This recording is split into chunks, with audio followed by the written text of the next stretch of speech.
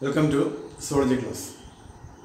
So in the last few classes, we have been discussing about various diseases caused by different categories of pathogens. Pathogens are there all around us. Pathogens are there in the air. Pathogens are there in the water. Pathogens are there in the soil. And pathogens are there even in the food that we consume.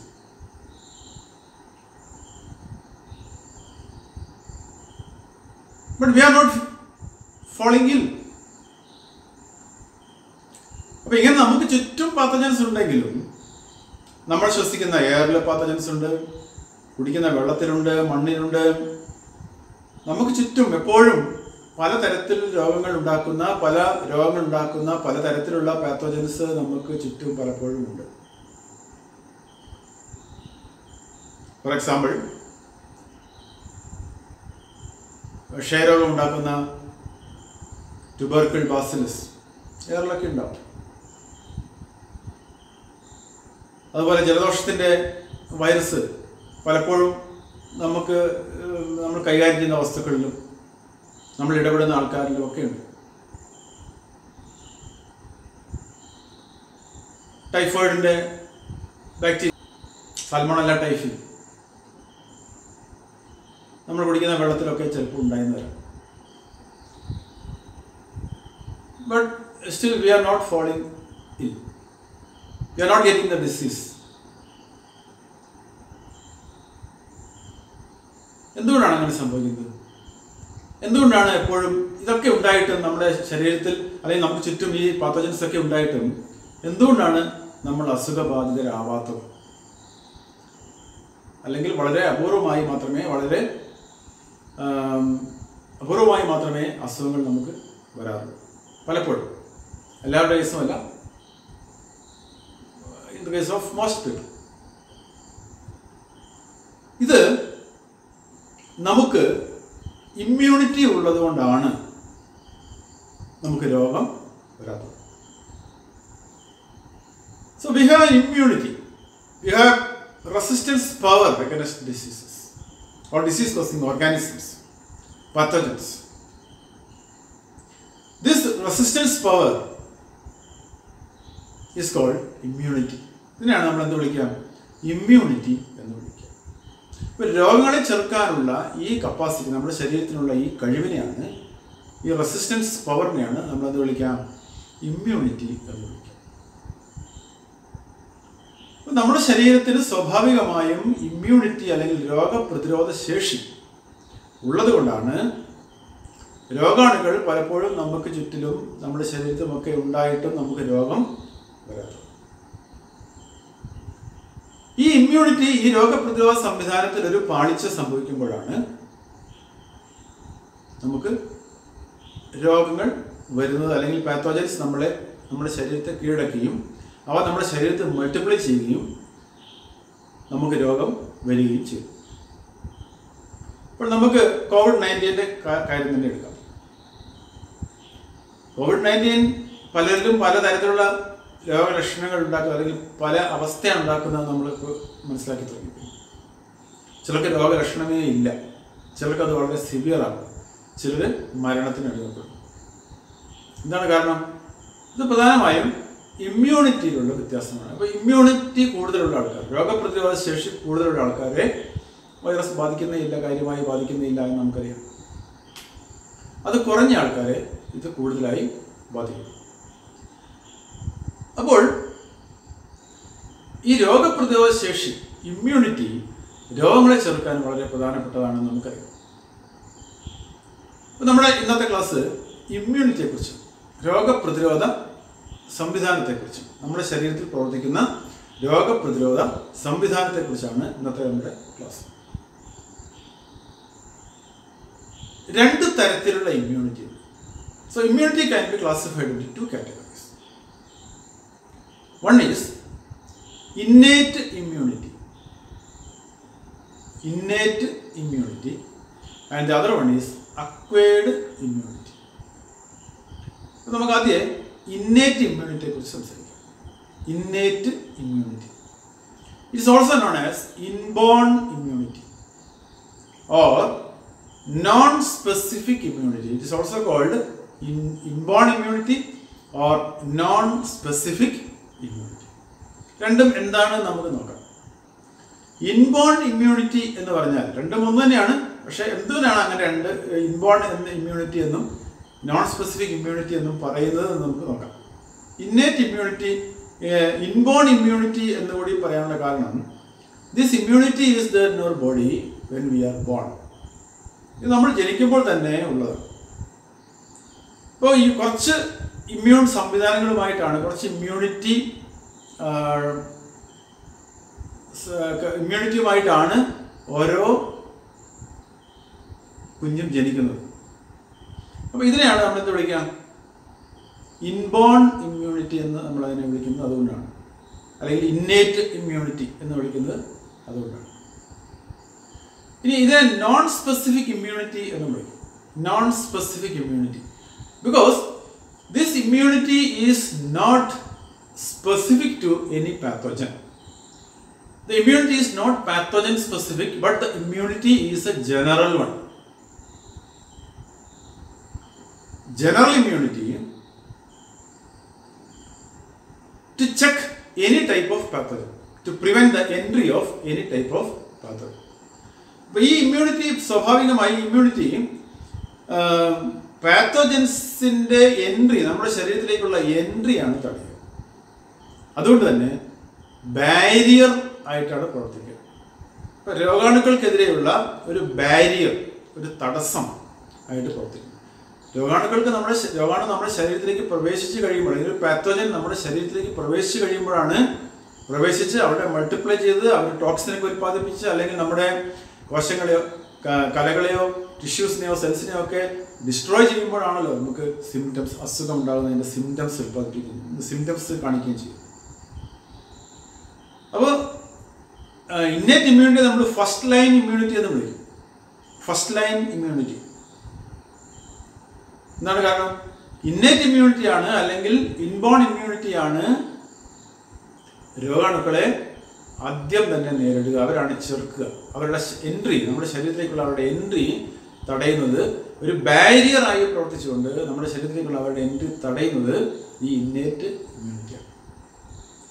Innate immunity നമ്മുടെ ശരീരത്തിൽ പ്രവർത്തിക്കുന്നത് പല മേഖലകളിലായിട്ടാണ്.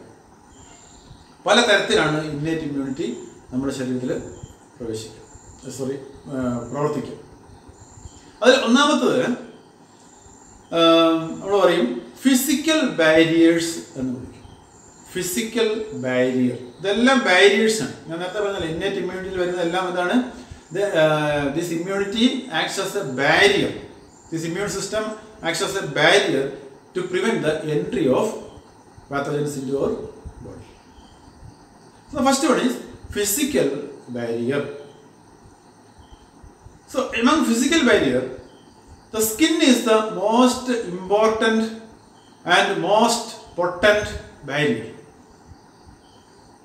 because almost all surface of our body, except few cases, are covered by skin. It is very difficult or almost impossible for a pathogen to break this barrier. അപ്പോൾ സ്കിന്നിനെ ഭേദിച്ചുകൊണ്ട് ഒരു രോഗാണുവിന് നമ്മുടെ ശരീരത്തിനുള്ളിൽ കടക്കുക എന്ന് പറഞ്ഞാൽ it is almost impossible, because skin forms such a strong barrier against pathogens. സ്കിന്നിൽ കൂടി രോഗാണുവിന് പ്രവേശിക്കണമെങ്കിൽ അവിടെ ഒരു മുറിവുണ്ടാകും. ഒന്നിലൊരു മുറിവോ അല്ലെങ്കിൽ അതുപോലെ എന്തെങ്കിലും ഇഞ്ചുറിയോ എന്തെങ്കിലും ഉണ്ടായെങ്കിൽ മാത്രമേ സ്കിന്നിൽ കൂടി രോഗാണുവിലേക്ക് പ്രവേശിക്കാൻ സാധാരണഗതിയിൽ സാധിക്കും. അപ്പോൾ ഇത് ഫിസിക്കൽ ബാരിയറിൽ വരുന്നതാണ്. Skin is A barrier which is coming under the physical barrier. ഇനി രണ്ടാമത്തതാണ് മ്യൂക്കസ്. നമുക്കറിയാം at different parts of our body mucus is there. For example, mucus is there in saliva, mucus is there in the nasal passage, mucus is there throughout the alimentary canal. So ഇവിടെയൊക്കെ mucus ഉണ്ട്. So this mucus acts as a physical barrier to prevent the pathogens. These pathogens get trapped in the mucus. Mucus നമുക്കറിയാം ഒരു sticky ആയിട്ടുള്ള ഒരു substance ആണെന്ന് നമുക്കറിയാം. Slimy sticky ആയിട്ടുള്ള ഒരു സബ്സ്റ്റൻസ് ആണ്. So pathogens get trapped in the sticky and slimy mucus. So the mucus prevents the entry of these pathogens into the body. ഇപ്പോൾ സാധാരണ രീതിയിൽ സ്കിന്നിന്റെ ആവരണങ്ങൾ ഇല്ലാത്ത എന്നാൽ എക്സ്പോസ്ഡ് ആയിട്ടുള്ള സ്ഥലം അതിലൊന്നാണല്ലോ നമ്മുടെ നേസൽ പാസേജ് എന്ന് പറയും. അതിനുള്ളിൽ ഒരു സ്കിന്നിന്റെ ആവരണമില്ല. അവിടെ അതിൽ കൂടി ഇൻഹേൽഡ് എയറിൽ കൂടി പാത്തജൻസിനുള്ളിലേക്ക് കിടക്കാൻ സാധ്യതയുണ്ട്. അപ്പോൾ അവിടെ മ്യൂക്കസ് ഉണ്ട്. അതുപോലെ വായിൽ ഫുഡിൽ കൂടി അവിടെ മ്യൂക്കസ് ഉണ്ട്. Elementary canal through elementary canal mucus ഉണ്ട്. വേറെ പർപ്പസ് ഉണ്ടെങ്കിൽ കൂടി one of the purpose is to entrap the pathogens which are likely to enter through the food. Okay. അപ്പോൾ ഇത് രണ്ടുമാണ് പ്രധാനപ്പെട്ട ഫിസിക്കൽ ബാരിയറിൽ വരുന്നത്, skin and the mucus. And the second one is physiological barrier. Physiological barrier. Under physiological barrier, certain secretions occur. There are so many secretions in our body which prevent the entry of pathogens, like saliva, for example. Saliva contains an enzyme, a bactericidal enzyme called lysozyme. Lysozyme, an enzyme is there. This lysozyme can destroy the bacteria to some extent, not fully, but to some extent. So to some extent it can prevent the entry of pathogens which are likely to enter through the food. Then tear, kannunir, again lysozyme is present in tear. So those pathogens which are likely to enter through the eyes can be to some extent prevented by the presence of the tear and the lysozyme present in the tear. Then acids are present in certain parts of the body. For example, in the stomach, HCl is there. In the gastric juice, HCl is present, and this HCl kills the pathogens. Then lactic acid is present in certain regions of certain parts of the body, like vaginal canal. Lactic acid is present. So this prevents the entry of pathogens. And in the urine also, lysozyme is present. So to some extent, the entry of pathogens, especially bacteria, through the urinary tract also can be prevented. So physical barriers are there. Then cellular barriers are there. Certain cells act as barrier for the entry of pathogens, especially phagocytic cells. Phagocytic cells. We know that there are two phagocytic cells in the blood, among the blood cells. WBC, among the WBC, which are the phagocytic cells of WBC, neutrophil and monocyte. So both are phagocytic. So they phagocyte, they engulf the pathogens which happen to enter into our blood. അപ്പോൾ രക്തത്തിൽ പ്രവേശിക്കുന്ന ഏതെങ്കിലും കാരണവശാൽ രക്തത്തിൽ ഈ pathogens പ്രവേശിച്ചു കഴിഞ്ഞാൽ especially bacteria, they can be engulfed by neutrophils and monocyte. Okay, they are phagocytic in nature. And there is macrophages. Other one is macrophages. Macrophages are also phagocytic cells present in certain tissues like areola tissue. So last year we have seen in areola tissue macrophages are present. So these macrophages engulf the pathogens, bacteria-like pathogens, when they happen to enter or invade such tissues. So macrophages are there. And then non-phagocytic WBCs are also there. Certain non-phagocytic WBCs, especially certain T cells, T lymphocytes, act as killer cells and they destroy the disease-causing bacteria or other pathogens. So these form the cellular barrier. Cellular barrier. So cellular barrier is formed of mainly phagocytic cells like phagocytic WBCs, macrophages, and also by killer lymphocyte cells. Okay. Now the fourth one is a cytokine barrier is there in our body. Cytokine barrier. Cytokine barrier forms a secretion known as interferon secreted by virus infected cells. When viruses infect the cells, attack the cells, these affected cells by viruses produce a chemical substance called interferon. And this interferon to some extent protect the other healthy cells from the attack of virus. അതായത് ഒരു സെല്ലിനെ virus ബാധിച്ചു കഴിഞ്ഞാൽ ആ ബാധിച്ച cell ഉൽപ്പാദിപ്പിക്കുന്ന ഒരു chemical substance ആണ് ഇന്റർഫെറോൺ. ദിസ് ഇന്റർഫെറോൺ നൈബറിംഗ് സെൽസിന്, അപ്പോൾ വൈറസ് ബാധിച്ച ആ സെല്ലിൻ്റെ അടുത്ത പ്രദേശങ്ങളിലുള്ള സെൽസിനെയൊക്കെ ഒരു പരിധിവരെ വൈറസിൻ്റെ ആക്രമണത്തിൽ നിന്നും രക്ഷിക്കാൻ സാധിക്കും ഈ ഇന്റർഫെറോണിന് കഴിയും. So that is cytokine barrier. So these are the different barrier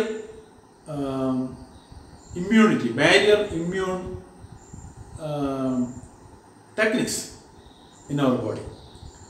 One is physical barrier, the second one is physiological barrier, and the third one is cellular barrier, and the fourth one is cytokine barrier. So all these barrier techniques together form innate immunity or inborn immunity or non-specific immunity. We cannot say they are specific to any pathogen, and they operate against any pathogen. Okay. Now let us come to the second type of immunity, that is acquired immunity or specific immunity. Acquired immunity or specific immunity. It is called acquired immunity because we get this immunity, we gain this immunity after our birth. Over years. കുറച്ച് വർഷങ്ങൾ കൊണ്ട് നമ്മൾ നേടിയെടുക്കുന്ന ഇമ്മ്യൂണിറ്റിക്കാണ് നമ്മൾ എന്ത് വിളിക്കാം? Acquired immunity എന്ന് വിളിക്കാം. That is Y a newborn baby is to be well protected because he has or she has no acquired immunity. അതുകൊണ്ടാണ് നമ്മൾ നേരത്തെ ഒരു ക്ലാസ്സിൽ നമ്മൾ പറഞ്ഞത്, നമ്മൾ റീപ്രൊഡക്ഷൻ എന്ന ചാപ്റ്റർ പഠിക്കുമ്പോൾ നമ്മൾ പറഞ്ഞു അമ്മയുടെ മുലപ്പാൽ the first few days ഉൽപ്പാദിപ്പിക്കുന്ന മുലപ്പാൽ colostrum, the milk of the first few days is called colostrum. That is very important for the newborn baby because it contains the antibodies of the mother. അമ്മയുടെ ശരീരത്തിൽ ഉൽപ്പാദിപ്പിക്കുന്ന antibodies ഈ കൊളസ്ട്രോളത്തിൽ ഉള്ളതുകൊണ്ട് അത് വളരെ important ആണ് എന്ന് പറയാൻ കാരണം because he has no acquired immunity. The baby has no acquired immunity. Innate immunity മാത്രമേ ഉള്ളൂ, അക്വയർഡ് ഇമ്മ്യൂണിറ്റി ഇല്ല. അതുകൊണ്ട് രോഗം വരാനുള്ള സാധ്യത കൂടുതലായതുകൊണ്ടാണ് much care and protection should be given to A newborn child. പിന്നീട് അങ്ങോട്ട് ദിവസങ്ങളും വർഷങ്ങളും കഴിയുന്നതനുസരിച്ച് the person acquires immunity. The child acquires immunity. അതുകൊണ്ടാണ് നമ്മൾ എന്ത് വിളിക്കാം, അക്വയർഡ് ഇമ്മ്യൂണിറ്റി എന്ന് വിളിക്കാം. Acquired immunity is also specific immunity. It is also called a specific immunity because this immunity operates on specific pathogen. Its operation is pathogen based. So for a particular pathogen, a particular immune system or immune operation is there. An immune technique is there. So for every pathogen, the immune technique is not common. It's not the same for every pathogen. Okay, that's why it is known as specific immunity. This immunity again has two parts.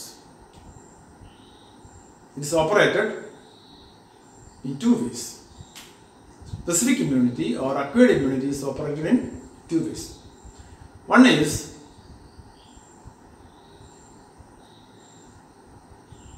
humoral immunity. And the other one is cell-mediated immunity. One is humoral immunity and the other one is cell-mediated immunity. Let us first discuss about humoral immunity. What is humor? We have already seen in the beginning of this chapter that humor means body fluid. Here, humoral immunity operates in the blood. Some of the cells of the blood, some of the WBCs of the blood are responsible for humoral immunity, and also a chemical substance antibody is released into the blood. So as this immunity operates in the blood, it is called a humoral. That's why it is called a humoral immunity, because blood is a humor, body humor. Humoral immunity. Okay. So humoral immunity is provided by mainly a type of lymphocytes called B lymphocyte. A lymphocyte called B lymphocyte. We know that we have two types of lymphocytes. About lymphocytes we have already studied in the first year. Lymphocytes are a class of WBCs coming under granulocytes. Monocytes and lymphocytes are the two groups of WBCs present in the category granulocytes. So these lymphocytes are the smallest WBCs, are of two categories: T lymphocytes and B lymphocytes. All the blood cells are formed in the bone marrow. So lymphocytes are also formed in the bone marrow. But some of these cells migrate from the bone marrow to the thymus gland. Thymus gland is the gland which is present in the chest region here.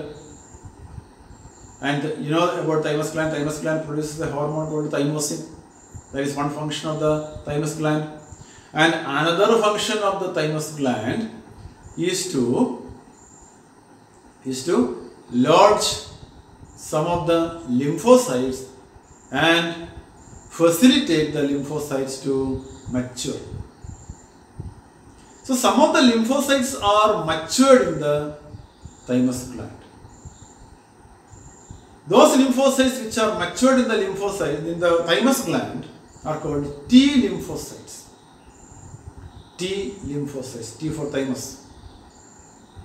And another group of lymphocytes mature in the bone marrow itself. They are produced in the bone marrow and get matured in the bone marrow. They are the B lymphocytes. So remember once again, all the lymphocytes are produced in the bone marrow. Not only lymphocytes, all the blood cells are produced in the bone marrow. So also the lymphocytes, they are also produced in the bone marrow. But after the production, some of the lymphocytes migrate from the bone marrow to the thymus gland, and they get matured in the thymus gland, and they are released from the thymus gland into the bloodstream. So they are called T lymphocytes, and those lymphocytes which remain in the bone marrow till get maturity, are called B lymphocytes. So these B lymphocytes are responsible for humoral immunity. They produce a substance called antibody, a protein, a specific protein called antibody.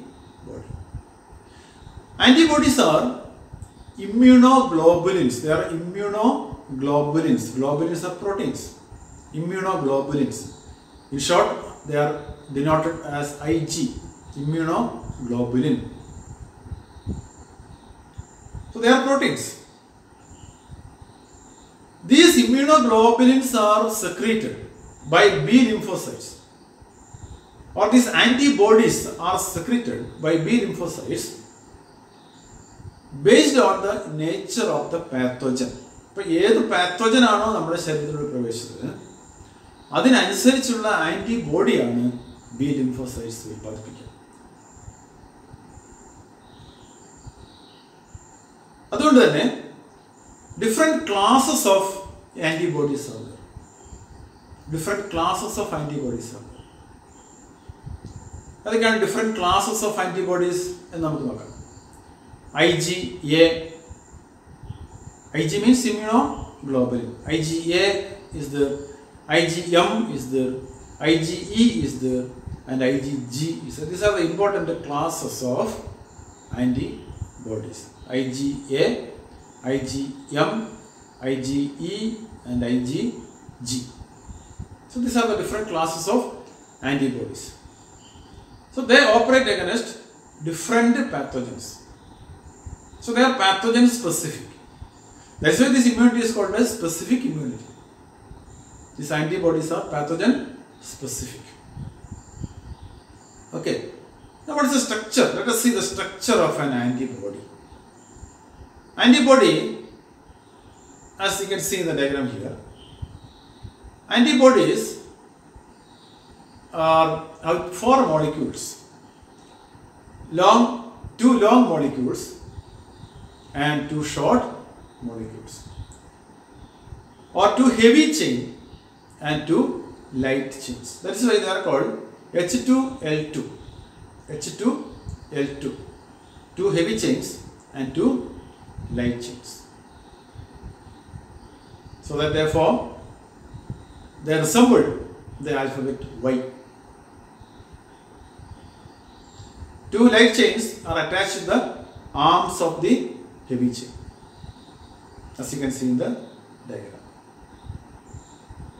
These are proteins, and they act against the pathogen. They either act against the pathogen and destroy the pathogen, or they destroy the toxin produced by the pathogen. So in either way they can act. Some of the antigens directly destroy the pathogen, or some of them destroy or inactivate the toxin produced by the pathogen.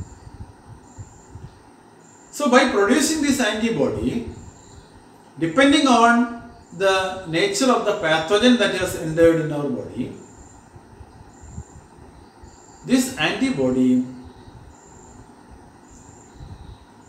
prevents the multiplication, destroys the pathogen, or prevents the multiplication of the pathogen, or inactivate the toxin produced by the pathogen, thus protecting us from causing the disease. So that is called humoral immunity. It is called humoral immunity because the immunity is provided by antibody that is released into the blood. Pathogens are called antigens. The pathogens that are entering into the body are called antigens. So antigen antibody reaction takes place, or antibody binds with that antigen, the specific antigen, and immobilize or destroy the antigen, or it may bind with the toxic substance, neutralizing or inactivating the toxin. Okay. So the immunity produced by the humoral immunity, or immunity produced by the antibody produced by the B lymphocytes, is also known as primary immune response. It is called primary immune response.